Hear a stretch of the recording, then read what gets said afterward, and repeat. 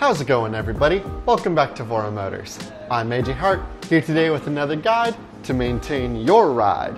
For today's video, we're going to be doing another battery replacement, but this time around, it's going to be on the Touring. This is a once every couple of years kind of job. And admittedly, if there is a major issue with the battery, that is handled by our warranty within the first year. So this will be a late game repair for you. All you're really going to need to get this job taken care of is a series of Allen wrenches. Super easy to get taken care of, like most of the jobs on the Touring. Let's go ahead and get right to the job and get you back on the road. To start this job off right, let's open up the front of the scooter. Remove all 4 of the screws here and pull the cover off and away. Once it's open, grab the controller and pull it out, along with all the cables.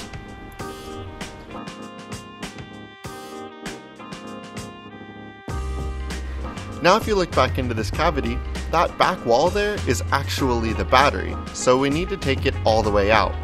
In order to do that, we need to remove everything that's in the way, including this brace here at the front.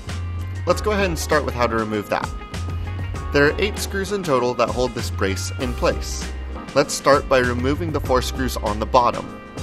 Make sure not to lose those washers that these screws have with them.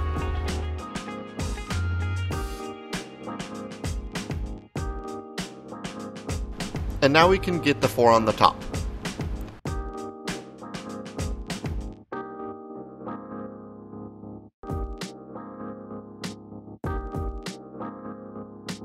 Now removing these is going to make the handlebars of the scooter come free, but removing that bracket makes it easier to deal with the cables in my opinion. Now that the brace is out, let's start unplugging the scooter. First, we're going to unplug the battery itself, and then we're going to unplug the motor cables. Now the motor cables aren't connected to the battery, but I want as much room as possible, and getting the slack on the controller is really nice. Next, let's unplug the charger. If you look into the back there, you'll see a pair of red and black cables that connect with a red connector. Yank on that until it's unplugged. Now in order to keep clearing the way, because there's some cables here, we need to drop the side fender with the charging port. So remove all 3 of these screws and drop it down. Once it's down, hunt for the light cables that are coming from inside the deck. These cables run in front of the battery and we need to remove them both.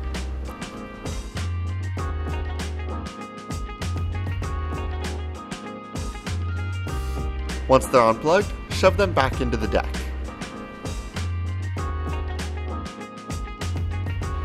Really quick, since we're here, let's push that charger connector out through this hole too.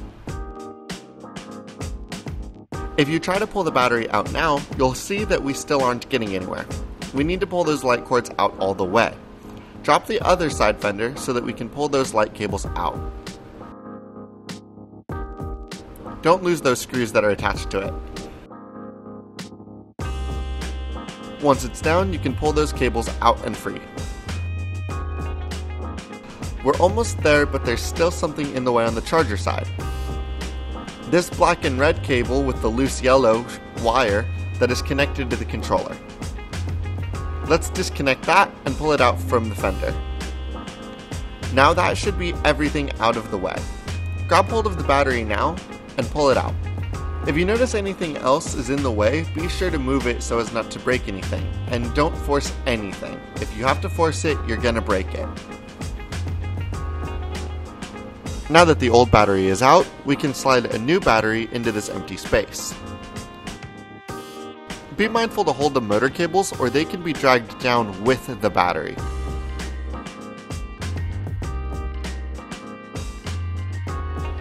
Kinda like that. No big deal, just pull the battery out again and we can get those motor cables back into grasp.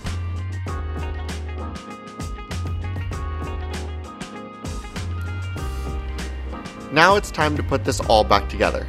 Let's start with that fender we removed completely. Slide the light connectors back into the deck and fasten the 3 screws of the fender.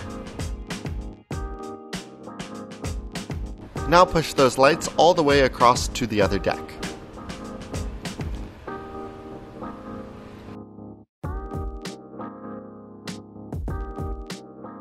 Finally, find the color that they match with and plug the lights back in.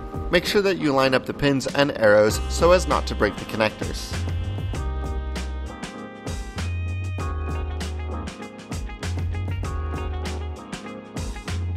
Now it's time to get this fender back in. Make sure that you plug that charger cord and that black connector back in the hole and start nursing all of these cables into place. Securing this can take some time, but make sure all the cable is hidden in the fender and not exposed. Once it's secure, we can replace all 3 of these screws. Now you should be able to find that black connector that we undid and plug that back into the connector.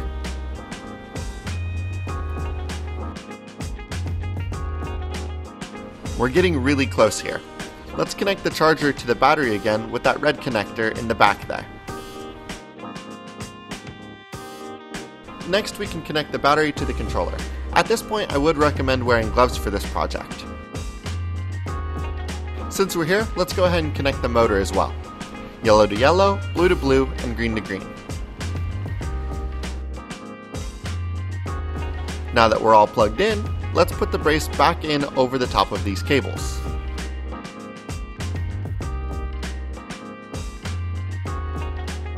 Make sure that the holes for the front cover are facing you when it's seated. Now we can put all 8 of those screws back in. Let's start with the 4 on the bottom. Don't forget those washers on those screws. There should be 2 per screw.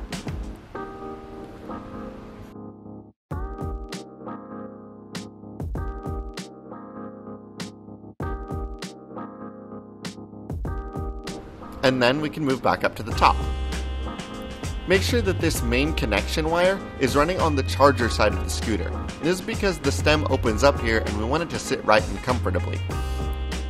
Line up these 4 screws on top and start fastening these screws down.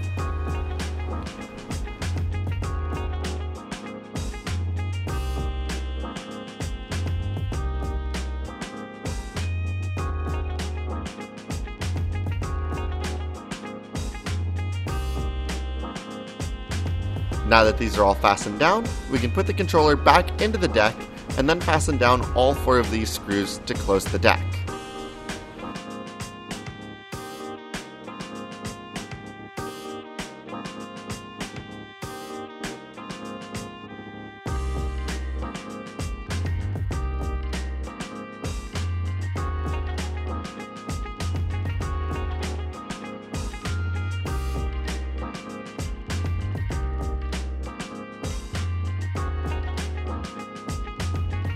And there you have it, the battery has been swapped. Now you can plug it in, and once it's all juiced up, you'll be back on the road.